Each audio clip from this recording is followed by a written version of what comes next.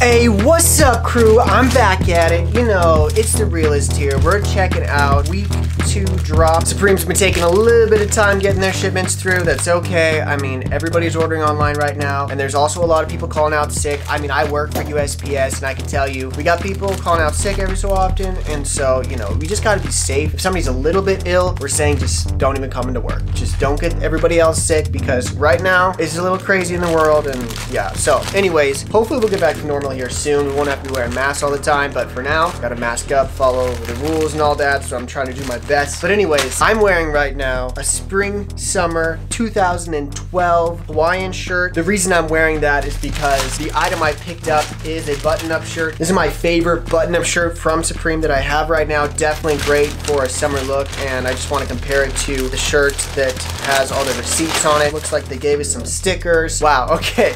So they got their how to vote or get registered to vote, and then another sticker with just the scan. Vote people for whatever. I mean, yeah, everybody's in different places. Oh, another sticker. More register to vote tags. So I guess I better use those because they're not going to be good here in a couple of weeks or months or whatever. I'm still kind of crossed. Like, I guess I'll vote for Joe Rogan. I don't know.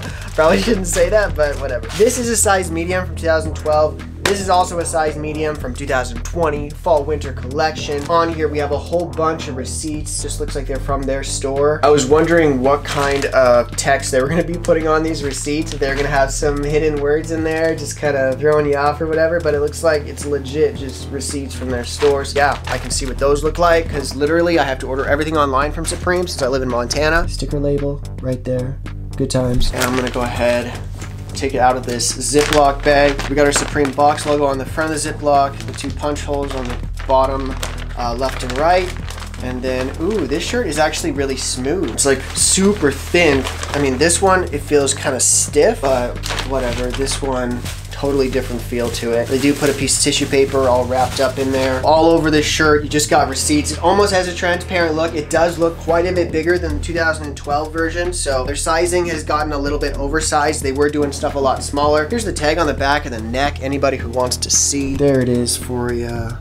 You know, size medium. They have this tag as well, 100% rayon, because that's why it's a little bit thinner, and then some extra buttons there for you, and some other languages for your information, some other text and whatnot. This did come straight from Supreme New York. That's where I get all of my Supreme, pretty much. This one I did grab from a resale market. I use StockX or GOAT, sometimes Grailed, but you gotta be really careful because Grailed is just full of scammers. Loaded. I mean, 90% of everything I buy on Grailed is scam, and it's because I'm trying to go for those good prices, like maybe a little bit below market or something like that. But yeah, if you're not paying a little bit above market or at market on Grailed, you're probably getting a fake item, so just be cautious of that. But anyways, this shirt, I mean, a lot of people weren't into it for some reason, but I thought it was so hype, so cool because of all these receipts all over it. For me, that's dope because I'm like always trying to buy, you know, you make your money work for you. You just always keep it going. I try to not have too much in the bank ever, which is a little bit rough because, you know, when you don't have any money in the bank, you feel like you're super broke all the time, but you know.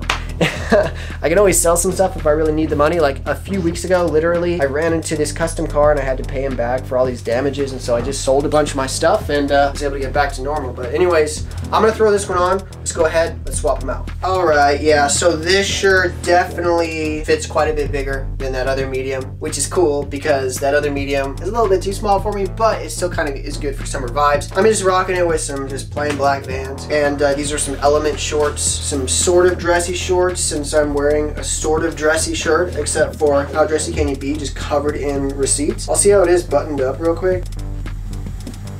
What do you guys think? Should I button up this top one? I don't know. Sometimes I do, sometimes I don't. I mean, I kind of like to show off my globe that I painted on this tee. I am an artist. I do like creating. I mean, I'm trying to get myself out there by showing off other people's artwork because I'm really into these different items. I'll show you what I think is cool with the trends that are coming up. But then I'm also creating all the time. I got ideas, but you know, I'm also working 60 hours a week, so I can't devote all my time to it. I am gonna button this last one here. Why not?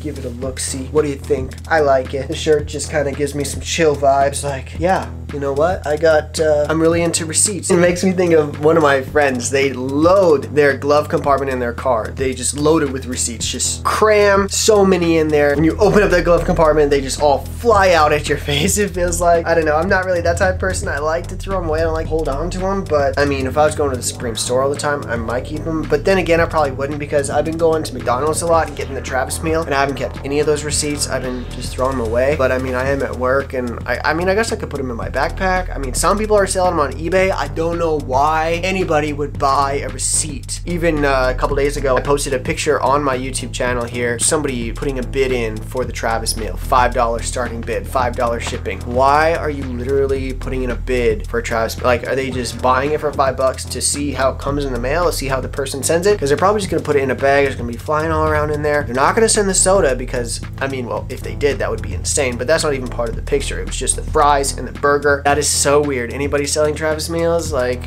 where has this world come to? I know I did buy a bunch of Oreos. Well, actually, I got some Oreos for free, and then I did buy one pack, but those Supreme Oreos, I mean, they can pre-packaged. They're like a snack. People buy snacks in the mail, but not fast food. Come on. Anyways, let me know what you guys think of this receipt shirt. I don't have to be going after the crazy, insane, sells out really fast stuff, because that stuff is hard to get, first off, and second off, it's not always the stuff that I like. But then like Palace this morning, that shirt with the tri-fur, well, sort of, it basically had their name in a triangle shape and then had the parrot on the side. That was cool, but I was so busy at work. I got in the drop a little bit late, and then by the time I had checked out and done everything, it was already sold out. Anyways, I am gonna shoot some positivity at you before I end this video. Lewis Collins is one of my friends from here living in Montana. He just actually moved away, but he was here for a few years, and he wrote this book while he was here. He's been a pastor in the past, and I was actually a pastor as well. If you go back to when I first started these vlogs, and I was getting into this idea of hype fashion and being able to resell clothes that you've worn, so you're not just losing out all the money that you've spent on clothing. Back when I was first venturing into it and creating vlogs for all you guys, I was a children's pastor, and so he was actually pastor of just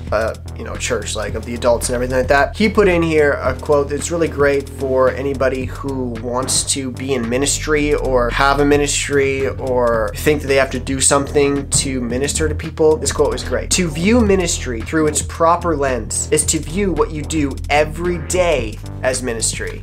Oh man, and I've heard that so many times, but it's always good to regurgitate information for myself through books or through just podcasts or audiobooks. I love audiobooks, listen to them all the time. It's so good to get that information that you've heard before into your brain again, so you can really concrete those things in your mind that can really benefit you and help you to grow as a person. So viewing ministry with every single action. That can be really difficult because there's a lot of times where I'm mean to people, or I'm short with people, or I'm just overall not super kind, but I'm slowly getting better and better, I feel like, because I keep pushing the same information back into my brain that helps promote positive vibes and positive interactions with people that I see in the world. Every single moment of every day, I'm thinking, how can I help another person? How can I uplift someone in this interaction? It doesn't mean I just give every single item away or anything like that, but I just give away positivity. And when you do that, people a lot of times will give you back positivity. And so that helps fill you up so that you can continue on the trend of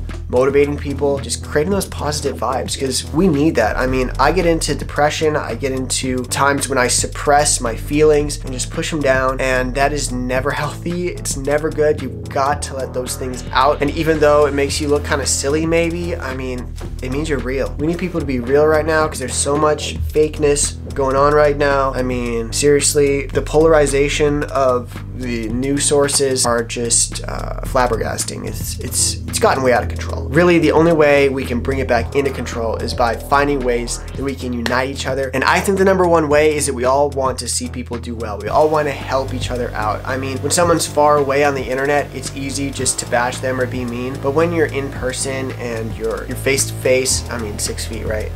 But when you're close with people, you're getting some of their energy and you can feel their aura, and you just can't be as aggressive. So anyways, I was kind of all over the place with that, but let's share positive vibes with everybody around us. Let's get this world moving in a place of love and equality for all people, all nature, looking for the best interest of everybody out there. Yeah, also loving art. I mean, come on, I love art. What, you're still here? You actually watched this long? Thank you, that's awesome. Subscribe, hit the like. I mean, Peace. No, really though. I mean, it's cool you're watching this long, but honestly, I mean, you watch the whole video? Literally? You do that? Why? Look at this.